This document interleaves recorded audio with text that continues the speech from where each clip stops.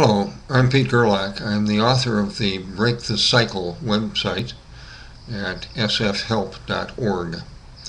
This website is composed of 8 self-study lessons that, in my opinion, as a veteran therapist and educator, every adult on the planet ought to take.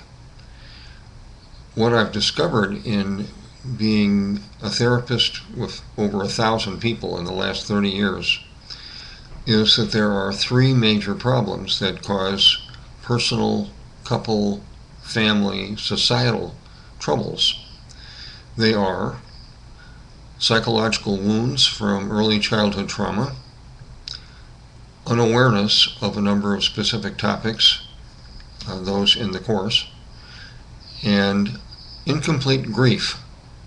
Our society in America does not do a very good job about educating people on what is healthy grieving, how do you do it, what blocks it, and if you're not finished grieving something, how can you tell, and what effect are you likely to receive.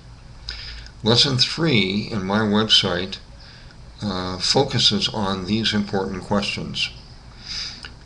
You'll find in Lesson 3 a description of the 3 levels of healthy grief. Can you name them? Most people can't.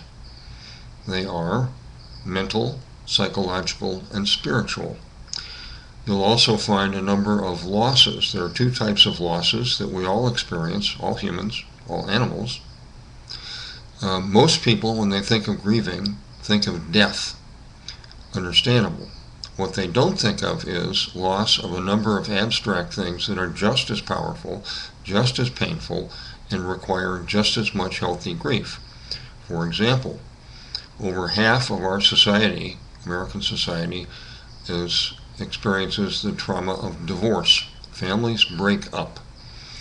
Divorce causes major losses of things like invisible things like security, trust, self-respect, personal identity, important relationships. Those losses hurt just as much as losing your hand or losing your mother or father or a child. They require healthy grief. Most people don't think about it, don't recognize it, and those who are psychologically wounded tend to avoid the pain and the confusion of healthy grief. As a result, many people experience physical and emotional problems.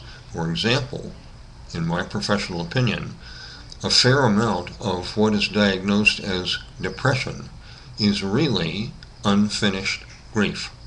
Not always, but frequently. People routinely do not know that. So I'm here to invite you to, after you study lessons 1 and 2, which are prerequisites, study lesson 3 to find out what you need to know about healthy grieving.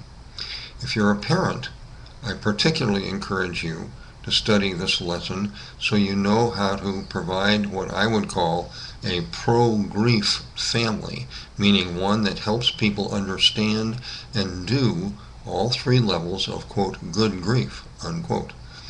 So please do spend time, invest your time, studying lessons 1, 2, and 3, healthy grief, and you'll find your lives and your families work better.